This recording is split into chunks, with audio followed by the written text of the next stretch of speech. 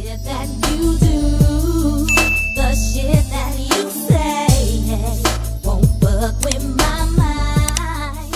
Won't fuck. Disclaimer, I don't know shit, I ain't talking about shit, and I ain't said shit. But let's go. Richard Claxton Gregory, a.k.a. Dick Gregory. Dick received a scholarship for track and field at Southern Illinois University. He joined the fraternity Alpha Phi Alpha while attending.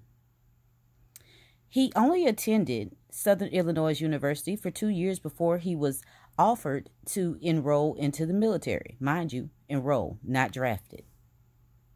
He was drafted his second year of college. He was stationed at Fort Hood, Fort Lee, and Fort Smith. After only serving a year and a half in the military, Dick Gregory returned to Chicago's nightclub scene, doing his stand-up comedy. There, he met Hugh Hefner in 1961 that offered him a stand-up comedy on his Playhouse show. That turned to several different features. One instance was the Jack Parr Show, as well as a feature and article in Time magazine. A sample joke by Dick Gregory. You can't even hate me for free. Cost $250 to join the Ku Klux Klan, and you still got to buy your own sheets. He had everyone in the white crowd howling. I'm not sure if anyone other than me has paid attention to all of his accolades, but this is seeming like a Forrest Gump situation here. If you don't see it yet, give me a second. I got you. In 1963, he was arrested for the Selma voter rights protest.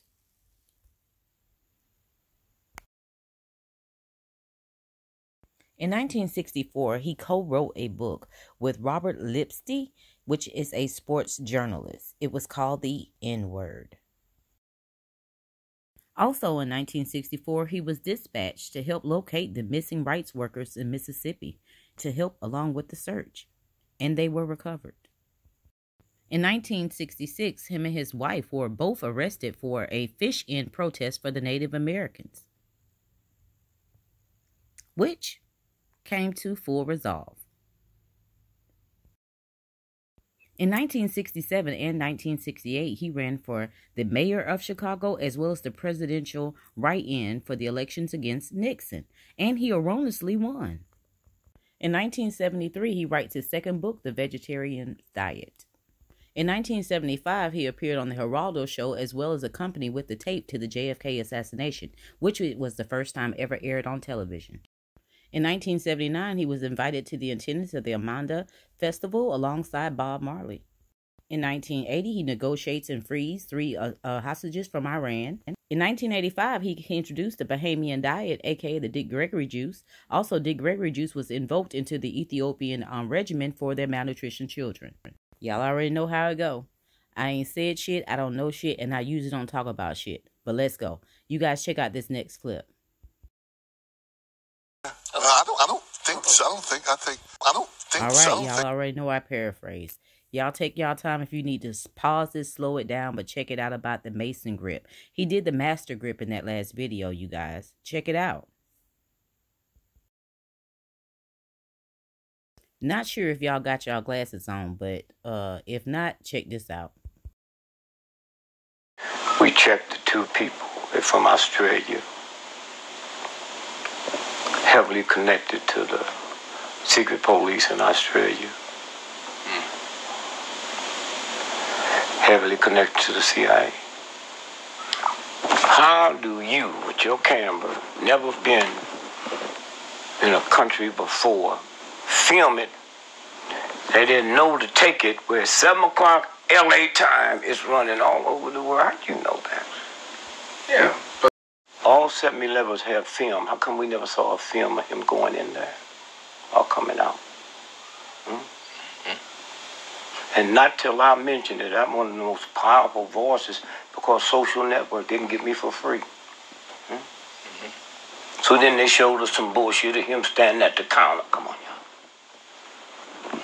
They told us that he was looking, that Sunday was the Sunday of the All-Star basketball. So said he was looking at the All-Star game. And during halftime, he ran to, well, we all do that.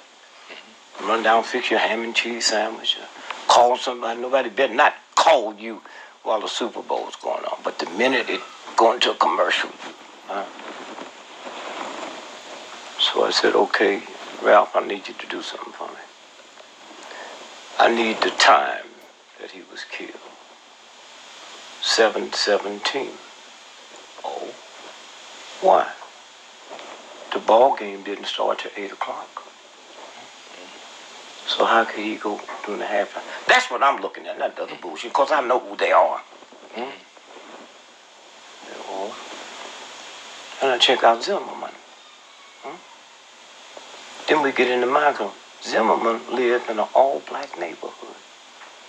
And everybody we interviewed said he's one of the finest. For 4 days after he was killed, he was in the morgue as John Doe. You aware of that? Ooh, child. Disclaimer. Check this out. And I think you said that this was the leaders who said that, who went with King and against Mr. Muhammad around 90%. I just told you a little while ago, these leaders that they call leaders, this included Lena Horne, this included Dick Gregory, and this included comedians, comics, trumpet players, baseball players. Show me in the white community where a comedian is a white leader. Show me in the white community where a singer is a white leader, or a dancer or a trumpet player is a white leader. These aren't leaders. These are puppets and clowns that have been set up over the white community and over the black community by the white community and have been made celebrities and usually say exactly what they know that the white man wants to hear. You'll find that oftentimes Negroes are as much on guard around Negro interviewers who usually represent the bourgeois element of Negroes as they are on guard around whites. Usually Negroes know that when this bourgeois Negro walks through the door, he is not doing something that he's initiated himself, but he's involved in something in which the white man is the absolute author of and has sent him to the Negro community for some information. And when they give that Negro some information, usually they give him the information that they want him to take back to the white man, because that's who he's going to take it back to. 4 more minutes. Auntie just wants you to keep your glasses on in real time.